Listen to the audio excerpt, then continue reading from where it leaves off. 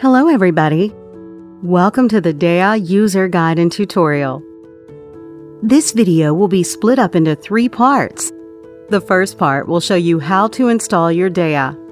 The second part will introduce each exam and operation tips. The third part will cover how to set up and use your exam protocols. Let's start with product installation. The complete package of DEA is only 4 kilograms, which makes it convenient to carry around. Now let's open it. The configuration of DEA includes the main body, 2 types of slit lamp adapters, a wooden case with 4 lenses and 1 meibomian gland evaluating tool, a remote camera shutter button with a rubber adapter. The desktop holder and instrument table are optional. There are 3 ways to use DEA: standalone, slit lamp mounted, and handheld style.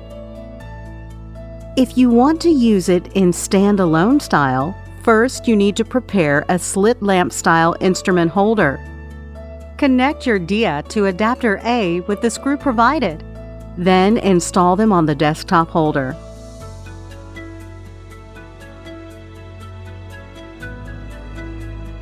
If you already have a slit lamp, you probably would like to install your DEA on it. Before installation, please make sure there is a screw hole on top of the magnification changer of the slit lamp. First, fix the adapter B on it. Then connect DEA to the adapter B with the screw provided.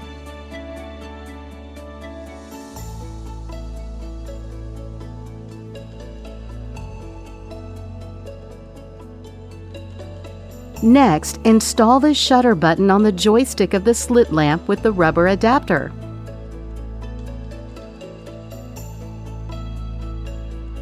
Now you are ready to go. When DEA is not in use, simply move it to the side. If you are using it in handheld style, remove the silicone cap on the back and install the shutter button. There are magnets inside to prevent the button from falling out. To obtain high-quality images, it is recommended to operate in desktop style. Next, please install the software according to the user manual. Before connecting your DEA to PC, please check the voltage of your USB port. The minimum voltage at input is 5 volts. Now you can connect the device to a USB port on your computer and run the software. Part 2. Exams and Operation Tips. To start, you can add a new patient or search an existing record by name, initials, patient number, exam modalities, or patient groups. You can edit the patient information, modify patient group, and add treatment records. Then press Save.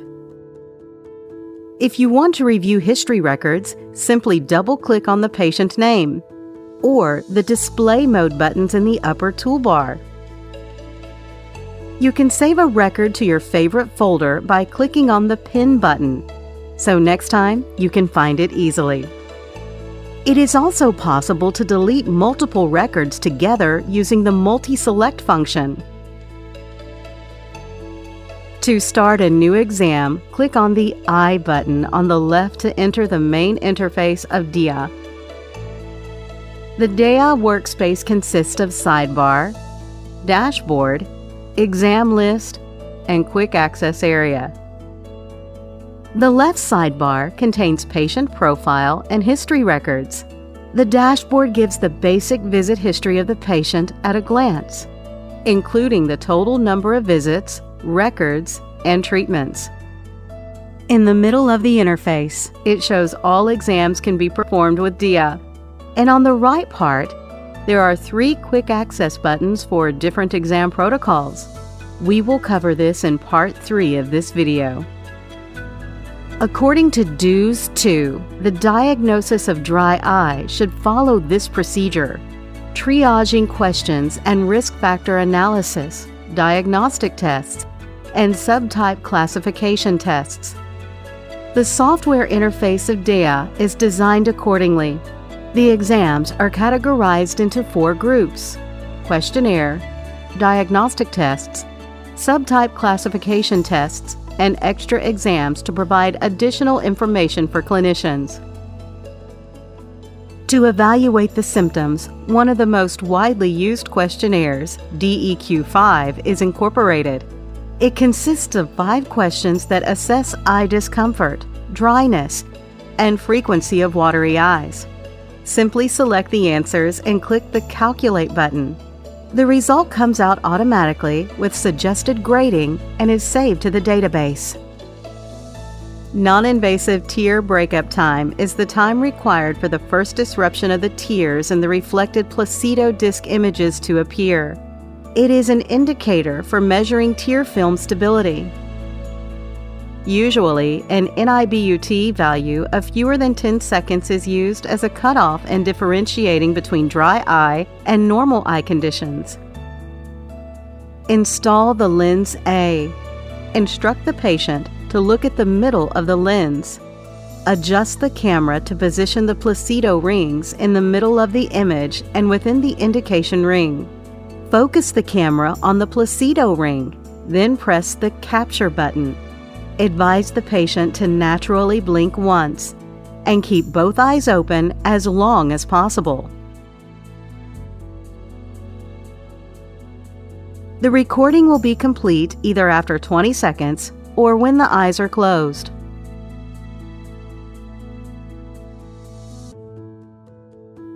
Corneal staining is an exam used to evaluate the areas of damage on the ocular surface.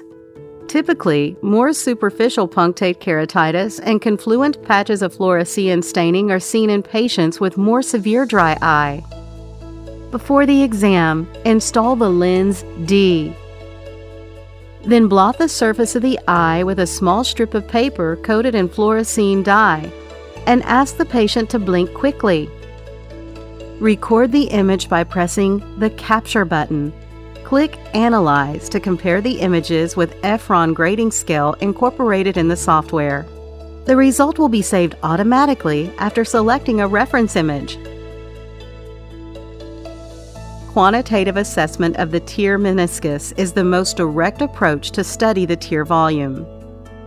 In a patient with dry eye, the TMH value is usually less than 0.2 millimeters. To avoid artificial high readings due to the reflex tearing from other tests, the first test performed during the exam should be TMH measurement. Both lens A and lens B can be used for this exam. Adjust the camera to position the tear meniscus in the frame and focus the camera to get a clear image. Record image by pressing the Capture button. Scroll the mouse to zoom in and measure the TMH manually.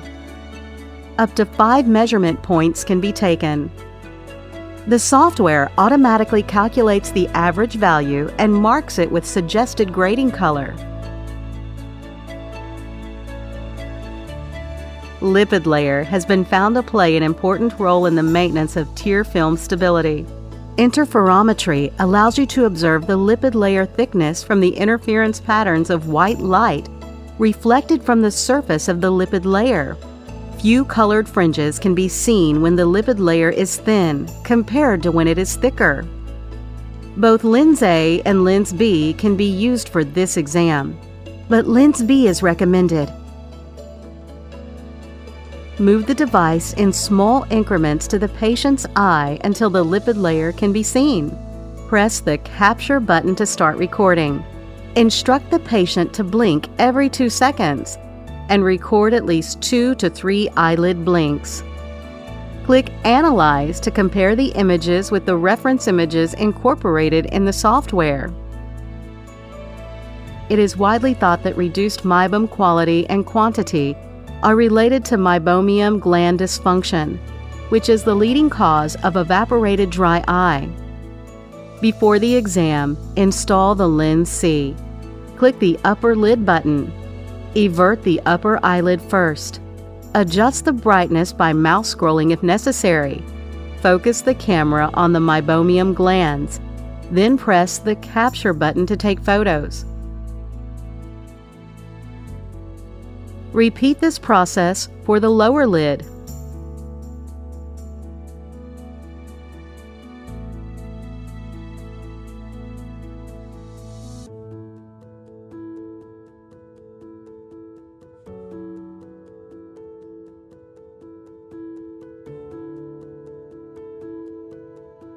After the acquisition, click the Edit Margin button and outline the lid margin manually.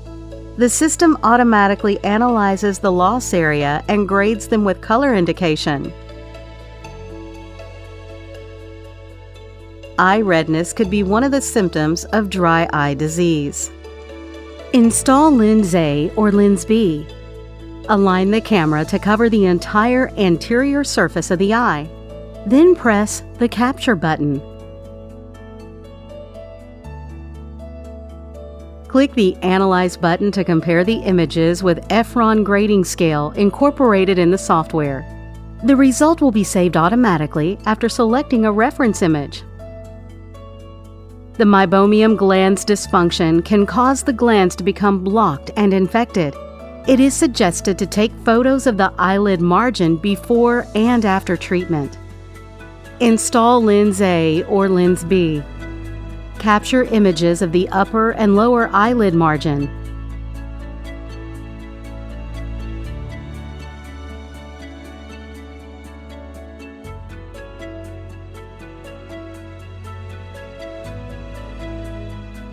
Then click the Analyze button to compare the images with Efron grading scale incorporated in the software. The result will be saved automatically after selecting a reference image. Part 3. Exam Protocols. The system provides 2 dry eye screening protocols, 4-item fast mode and 6-item standard mode. Simply click on any icon at the Quick Start area to start exams and follow the step-by-step software guidance to complete the screening. The progress bar indicates where you are. If you want to customize a protocol, right-click on the Custom button and then select exams you want to include. Then click Confirm. During the exam process, you can double-click on the Shutter button to go to the next step or skip the current exam. There are 2 dry eye report templates available, 4-item and 6-item. Based on each exam grade, the clinician can select the overall grade of the report. Only exams performed on the same day can be printed on one report. You can also select another record from the drop-down list. The color indicator on the side of each record shows the level of grading, making the report easy to read.